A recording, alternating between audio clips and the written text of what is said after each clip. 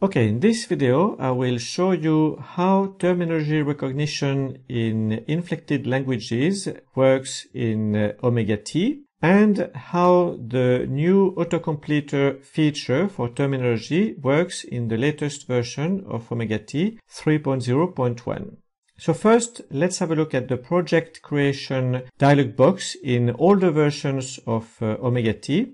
So for languages, we have two drop-down menus for the source and target language. So here I have Finnish selected as source language and British English selected as target language. Now with the latest version of OmegaT 3.0, the dialog box is slightly different. So for languages, we have not only the source and target languages, but we also have tokenizers. So for my source language, I have the Finnish tokenizer selected, and for the target language, the English tokenizer. Tokenizers are not a new feature in OmegaT, so they existed already in older versions, but in previous versions, they were not included in standard, so you had to download them separately, and you had to install them using the command line. So it was not a very user-friendly process, and this is why many people were not using them. Starting with the new version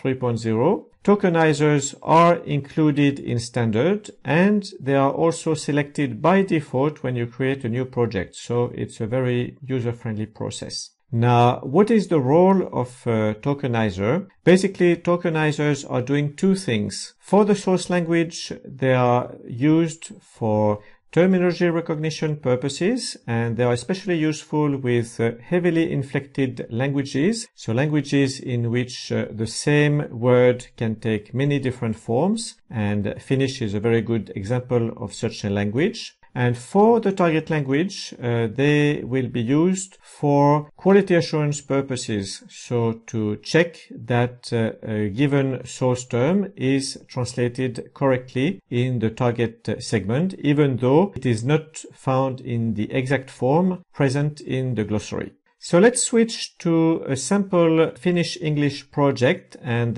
let's have a look at how terminology recognition with the tokenizer works in OmegaT 3.0. So here I'll switch to segment number 5. I'll quickly translate it and I will be adding 3 term pairs from this segment. So the first term I'm interested in is here the word volokiven, so I'll highlight it. And to add terminology to a glossary in OmegaT, you use the edit menu and create glossary entry or Ctrl+Shift+G. You will then have a glossary entry form, and I can highlight the corresponding target term. So here it's soapstone, and I can press Ctrl+Shift+G. And the term will be added to the form. Now, the base form of my source term is not volokiven, this is the genitive. The base form is volokivi, which is the nominative. I can press OK to enter it, and I'm in luck. The term pair shows up in the glossary pane, so I have volokivi equals soapstone, and this means that OmegaT was able to recognize this term, although it does not appear in the exact same form in the source segment, and this is thanks to the tokenizer. Now let's add a second term that will be varavien. I will press Ctrl+Shift+G, and the corresponding term in English is heat retaining. So I'll highlight it and I'll press Ctrl+Shift+G. And again, the base form in Finnish is not varavien, it's varava, which is the nominative form, and varavien was genitive plural. Now I press OK. And again, I'm lucky, the term was recognized. Now I'll add a third term, and that will be varavien tulisijojen. I'll press Ctrl+Shift+G. And in English, the corresponding term is heat-retaining fireplaces. So I'll highlight that and Ctrl+Shift+G, and I'll put it in the singular form. So I'll delete the S in the English term. And in Finnish, it's not tulisijojen, it's tulisija. So again, there's a morphological change. And as we saw previously, it's not varavien, it's varava, like this. And I'll press OK.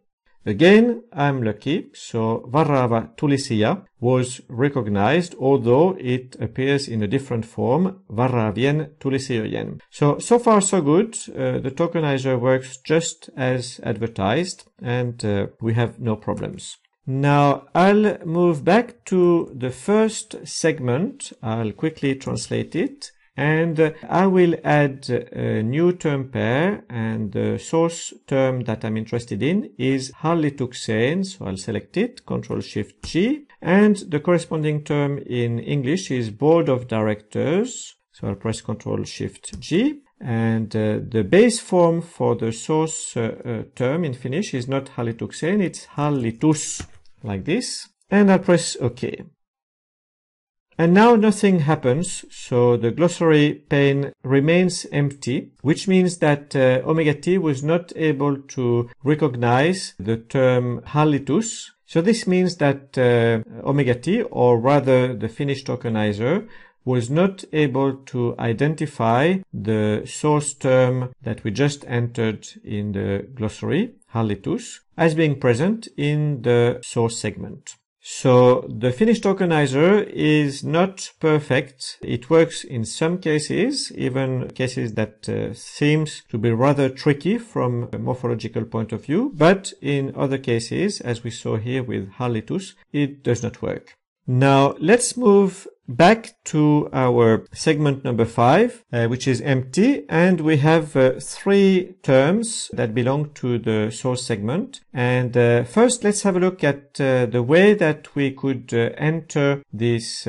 terms in the target segment in previous versions of OmegaT. So for instance, if I wanted to enter the term soapstone, in previous versions, I would have to highlight the target term soapstone in the glossary pane and to right-click it with my mouse like this, and then it will be entered in the source segment. So you had to move to the glossary pane and you had to use your mouse right-clicking, so not very convenient. With the latest version of OmegaT 3.0.1, you have a new autocompleter feature, and it works with Ctrl+space. So if I'm in the segment, in the target segment, and I press Ctrl+space, I will have a small pop-up menu in which all the terminology recognized in that segment is present, and I can select the term I'm interested in, for instance soapstone, and I can copy it with the keyboard and without leaving the editor pane. So that's one way to use it. Another way to use it, for instance, if now I wanted to enter either heat retaining or heat retaining fireplace, what I can do, I can start typing the term HE, and now I can press Ctrl+space, and what will happen is this.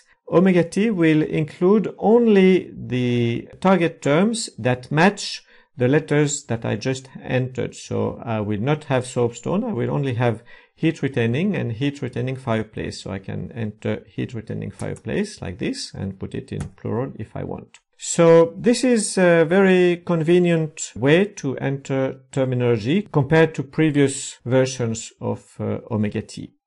So there you have it, how terminology recognition of inflected languages works with tokenizers in OmegaT, and how you can quickly enter terminology with the new autocompleter feature of OmegaT 3.0.1. Thank you for watching. Do hit the like button if you found this video useful. Be sure to subscribe to my channel for more similar content aimed at translators, and see you in the next video.